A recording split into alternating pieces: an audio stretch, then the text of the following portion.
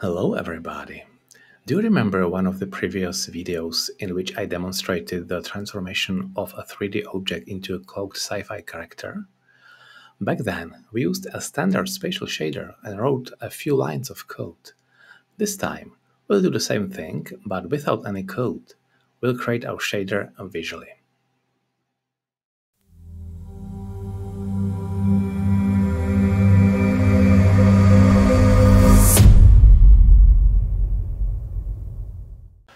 Okay, we'll start as usual by creating a material to which we'll later assign the shader.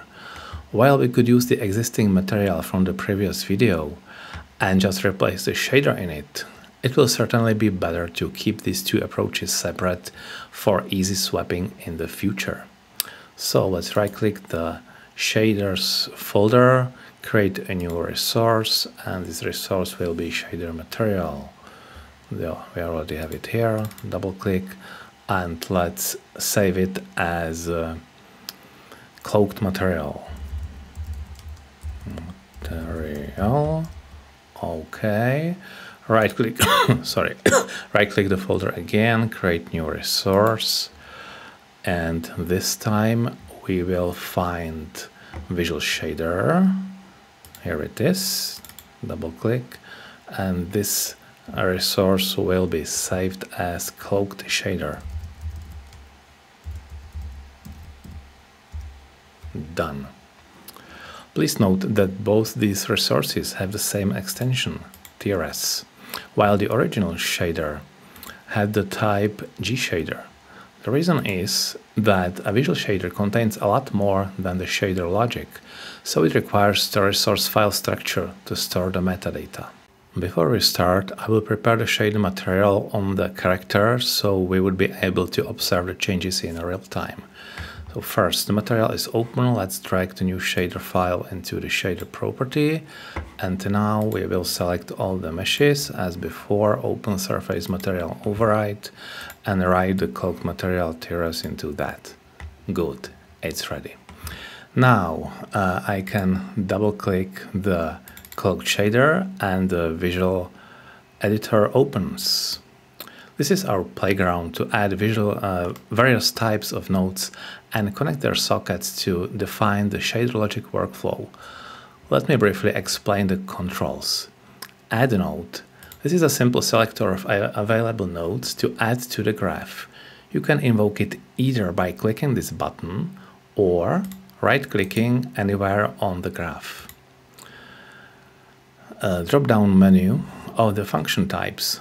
By default, we are editing the fragment function, but we can switch to vertex or light. All these functions have their own graphs. Now the usual zoom in, zoom out, zoom reset buttons, nothing complicated here. You can of course use the mouse wheel to control the zoom as well, and by clicking the wheel and dragging we can move the viewport. This icon snap to grid size. You can see the grid over here. This one is interesting. It's a grid minimap. Now it's disabled, now it's enabled. We can see it in the bottom right corner and can be useful if your graph becomes too complex. Now this is button arrange nodes. It's supposed to do something, but last time I clicked this button, Godot crashed, so I prefer avoiding that. Manage varyings. We don't use that in our shader. Varyings are used to send values from one function to another, for instance from vertex to fragment. And since we use only fragment in our code, we don't need that. And finally, this one is very important, show generated shader code. When you want to see what kind of code your graph generated, click this button. We will demonstrate it in this video. Okay, I think I can turn this off and we can start. So, as I said, we'll work only with the fragment function. As you can see, the graph was prepared with the output node. It contains built-in variables that we usually set in the shader code programmatically, and we will use these color sockets to connect the outcome of our calculations. The colors indicate the particular socket type. For example, the purple one is a vector, the Azure one belongs to a float, etc. Let's start with inputs. As you know, we defined several uniform variables in our original shader, and these variables showed as shader parameters in the inspector. To do the same in a visual shader, we need to add the parameter nodes. So I will just copy the name here, and this is supposed to be source color. So let's click back, right click to add a node, and I think that would be color parameter. Yeah, here it is. Let's use it, rename to our parameter. And I think it would be useful if we set a default value here. It could be, okay, let's put it everything to 0. And now we'll make some kind of blue. This is nice. Okay, this is the first parameter. Now what was their emission amount seems to be a float, and with a hint range. We will replicate all of this in our visual shader. Right click again, add node, and float parameter. Here it is. Okay, rename, Control V. Qualifier. Yeah, this would be used only if we need the uniforms as instance uniforms or global uniforms. We don't use it here, so we can leave it as it is. And hint, we want a range from, what was that, 0 to 16. Okay, 0 to 16, and the default value, I think it was 5. Okay, let me zoom out a little bit. And finally, we need rim sharpness, but it's a float again and with the same hint range. So we'll save some time if we just duplicate this, Control D, move it down there, rename, Control V. A hint range can stay the same. I think the default value was 3. Very well. Let's start implementing the code here. First, we'll start with emission, which seems to be very simple. What we need is the emission color, the RGB portion, and multiplied by the emission amount. So, how would we do here? We start with a vector op, because we need to multiply a vector with a float value. Vector op, here it is, and we will use not add but multiply and drag the color from here to here, so it was automatically converted to vector 3, I think, and emission amount, call it here. And since we want to use it as emission, we will drag the result to emission, which is here. Yeah, it's shining. Looks like the emission is working. Okay, we're gonna proceed with setting up the alpha value. This is a little more complicated, so we'll just cut it down to steps. First steps would be to create this dot product. So right click and find dot. There we go, and it needs inputs normal and view. Luckily it's very easy with visual shaders. Let's right click and find normal, which is a built-in variable. Normal, link it here, and the same for view. Okay, so this is the first part.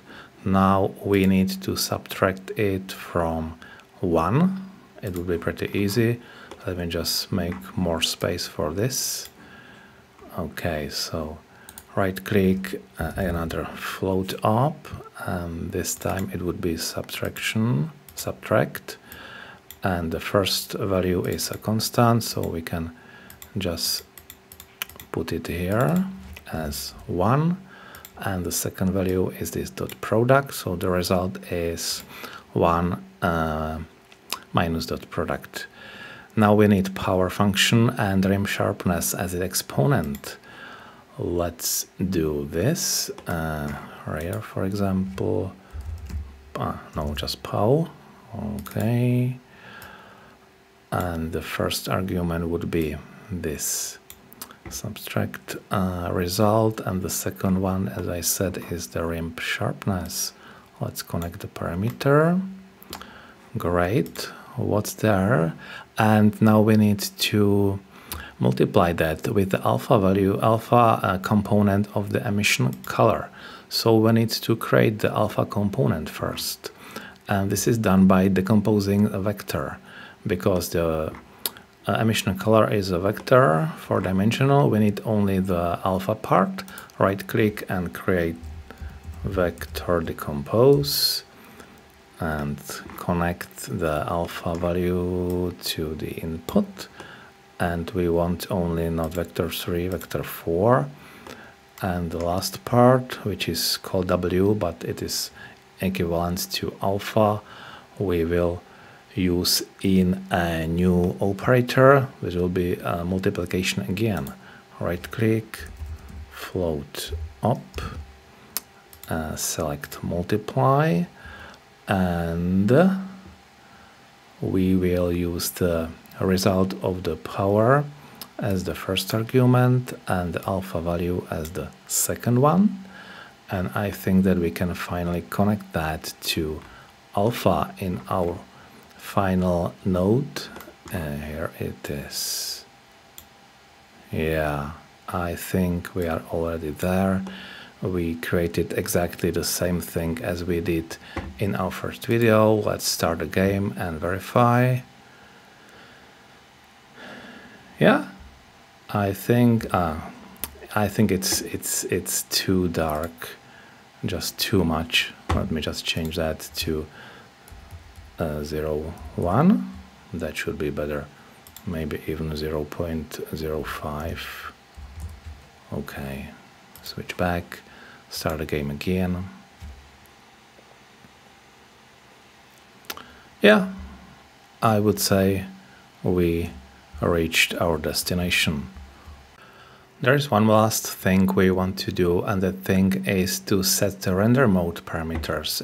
As you might remember, we used these ones: blend adds, callback, depth draw always. So how can we do that in the visual shader? It's easy. We just double click the shader node.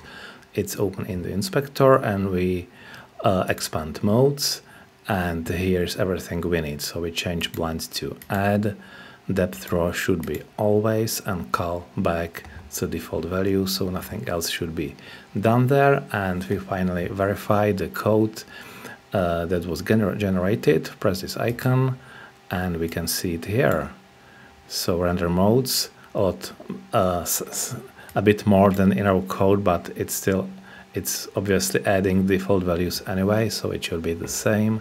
Spatial is correct, uniforms with hint ranges, source color, everything is right, and the rest is generated.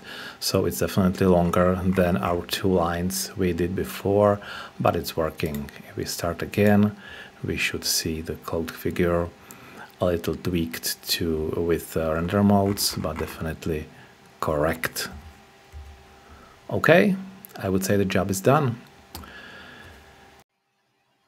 Visual shaders may look a bit complicated at first, but once you understand the individual nodes and the relationships between them, it's actually not that difficult. Personally, I prefer traditional programming, but I believe many people enjoy working with graphs. So if this video has sparked your interest even a little, I'm glad. So, until next time, when we'll explore something else in Godot.